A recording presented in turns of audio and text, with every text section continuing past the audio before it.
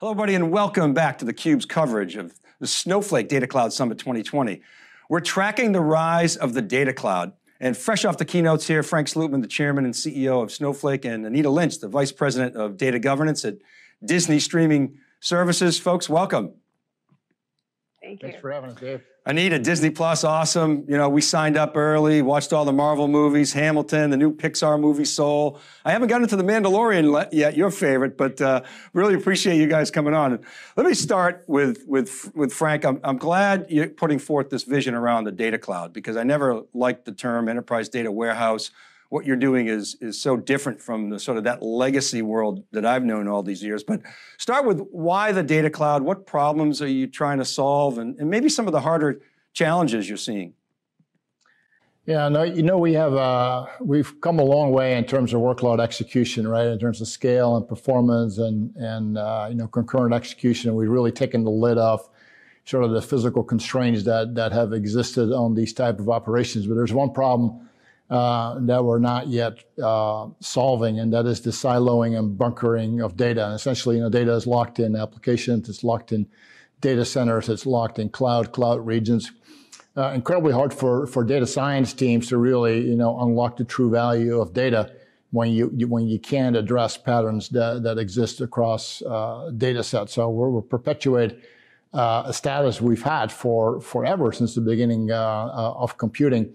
If we don't start to crack that problem now, we have that opportunity.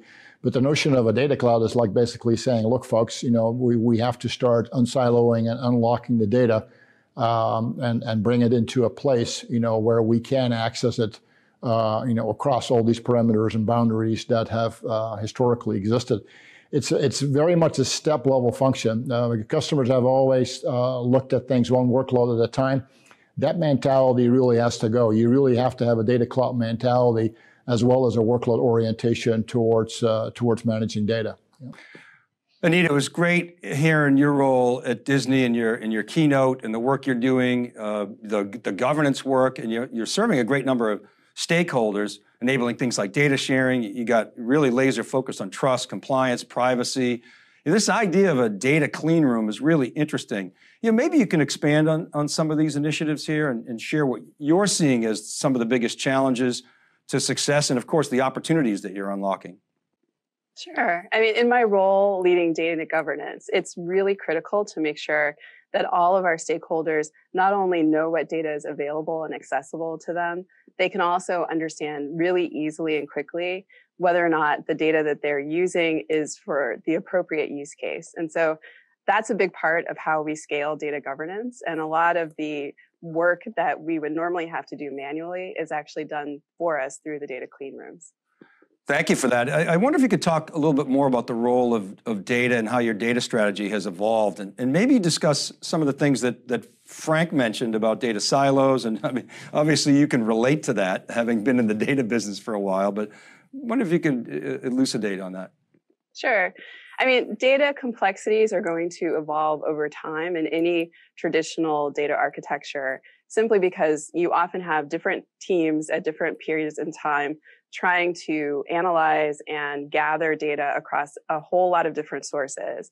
And the complexity that just arises out of that is due to the different needs of specific stakeholders, their time constraints, and quite often, it's not always clear how much value they're going to be able to extract from the data at the outset. So what we've tried to do to help break down those silos is allow individuals to see upfront how much value they're going to get from the data by knowing that it's trustworthy right away, by knowing that it's something that they can use in their specific use case right away, and by ensuring that essentially, as they're continuing to kind of scale the use cases that they're focused on, they're no longer required to make multiple copies of the data, do multiple steps to reprocess the data, and that makes all the difference in the world. Yeah, for sure. I mean, copy creep could be a silent killer. Frank, I've followed you for a number of years. You know, you're a big thinker. You and I have had a lot of conversations about the near term, midterm, and long term. I wonder if you could talk about, you know, in your keynote, you talk about eliminating silos and connecting across data sources. which is a really powerful concept, but really only if people are willing and able to connect and collaborate. Where do you see that happening? Maybe what are some of the blockers there?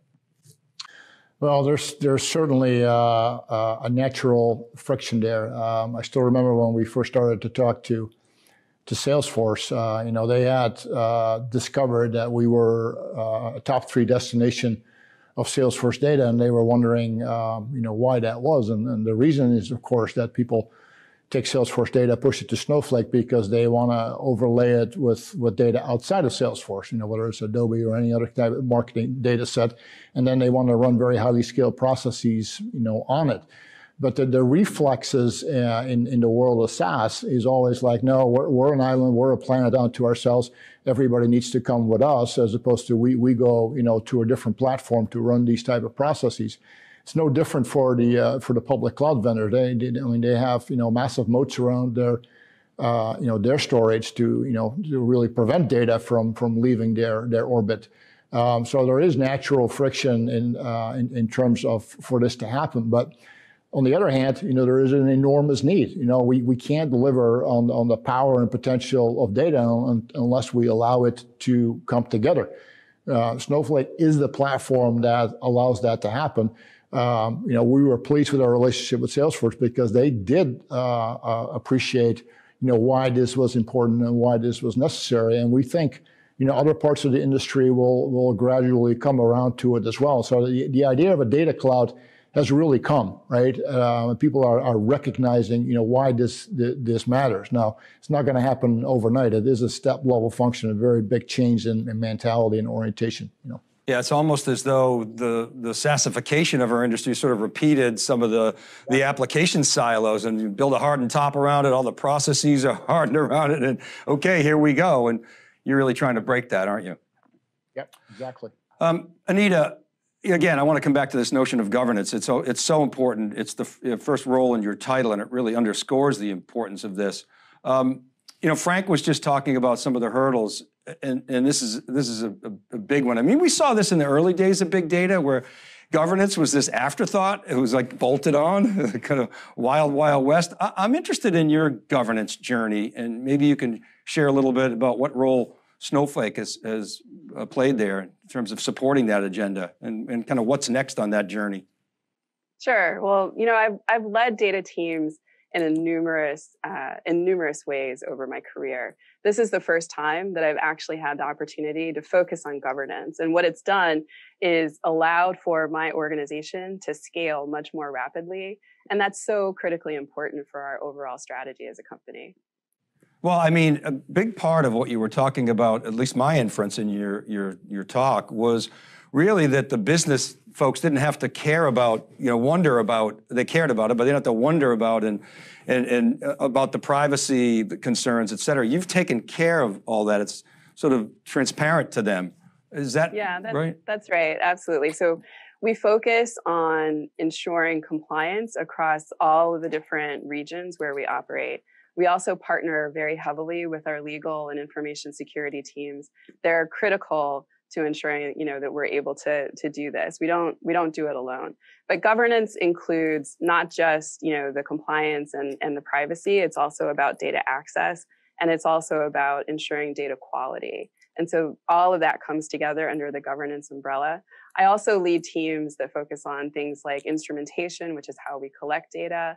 We focus on the infrastructure and making sure that we've architected for scale. And all of these are really important components of our strategy.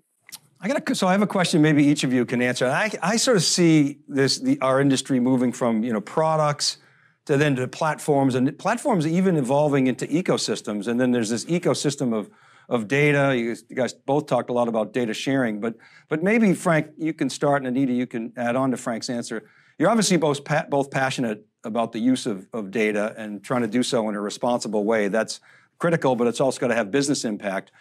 Frank, where's this passion come from on your side, and how are you putting into action in your own organization? Well, I'm really going to date myself here, but many, many years ago, I saw the first glimpse of multidimensional databases that were used for reporting, really on IBM mainframes. And it was extraordinarily difficult. We didn't even have the words back then in terms of data warehouses and business. All these terms didn't exist.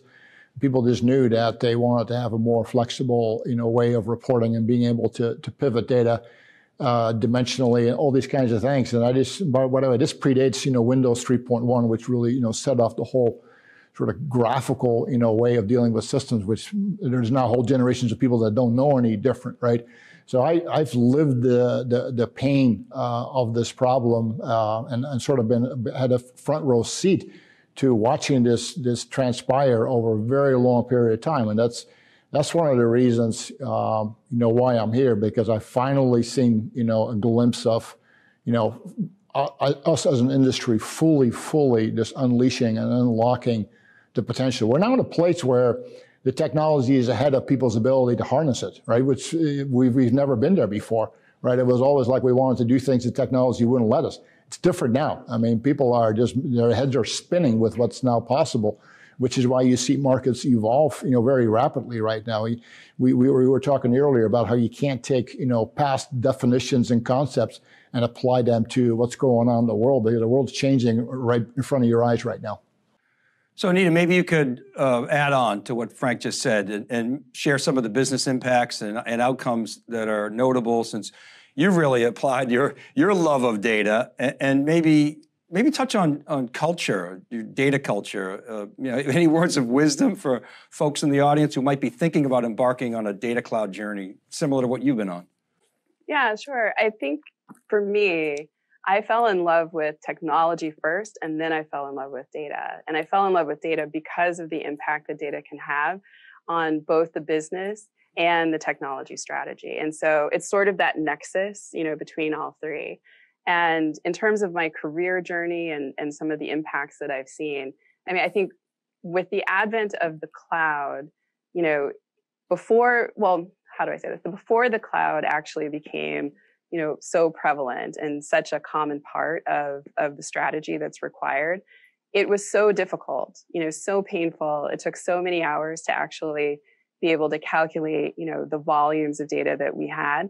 Now we have that accessibility. And then on top of it, with the Snowflake data cloud, it's much more performance oriented from a cost perspective, because you don't have multiple copies of the data, or at least you don't have to have multiple copies of the data. And I think moving beyond some of the traditional mechanisms for measuring business impact has only been possible with the volumes of data that we have available to us today. And it's phenomenal to see the speed at which we can operate and really truly understand our customers' interests and their preferences, and then tailor the experiences that they really want and deserve for them. It's been a great feeling to get to this point in time. That's fantastic. Hey, so Frank, I got to ask you, so in your spare time, you decided to write a book. I'm loving it. I don't have a signed copy, so I'm going to have to send it back and have you sign it. But and I love the inside baseball. It's just awesome. So really appreciate that. So, but why did you decide to write a book? Well, there were a couple of reasons. Obviously, we thought it was an interesting tale to tell for anybody, who was interested in, what's going on, how did this come about, who are the characters behind the scenes and all this kind of stuff. But, from a business standpoint, because this is such a step function, it's so non-incremental, we felt like, we really needed quite a bit of real estate to really lay out what the full narrative and context is. And we thought, the book's titled The Rise of the Data Cloud. That's exactly what it is. And we're trying to make the case for that mindset, that mentality, that strategy. Because otherwise, I think as an industry, we're at risk of, persisting, perpetuating, where we've been since the beginning of computing. So we're really trying to make a pretty forceful case for, look, there's an enormous opportunity out there, but there's some choices you have to make along the way. Guys, we got to leave it there. Frank, I know you and I are going to talk again. Anita, I hope we have a chance to meet face-to-face and talk in theCUBE live someday. You're a phenomenal guest, and what a great story. Thank you both for coming on. And thank you for watching. Keep it right there. You're watching the Snowflake Data Cloud Summit on theCUBE.